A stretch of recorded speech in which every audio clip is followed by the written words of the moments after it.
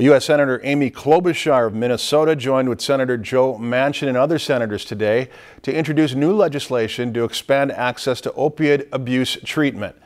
Budgeting for Opioid Addiction Treatment Act, also known as Lifeboat, would establish a reliable funding stream to provide and expand access to substance abuse treatment.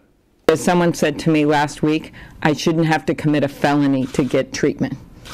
Right now, one of the surest ways someone can get treatment in my state and in others is by committing a felony and going to drug court, because it is so difficult otherwise with the way insurance works and other things work to actually get the treatment that they need. And that's what this bill is about. It's about funding the treatment so that if someone gets an addiction, we know treatment works, especially intensive treatment. They can get off these drugs. The Lifeboat Act would establish a 1-cent fee on each milligram of active opioid ingredient in a prescription pain pill to fund efforts to provide and expand access to substance abuse treatment.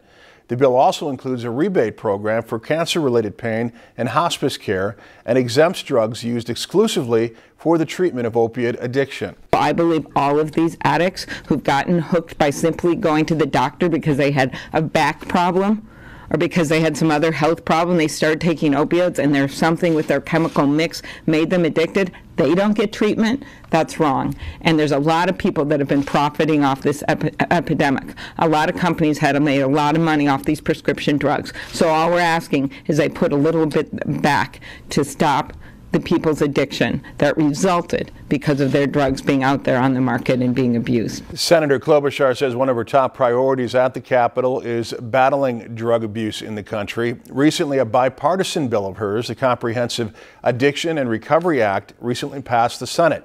That legislation would encourage states and local communities to pursue a full array of what legislators believe are proven strategies in the fight against addiction.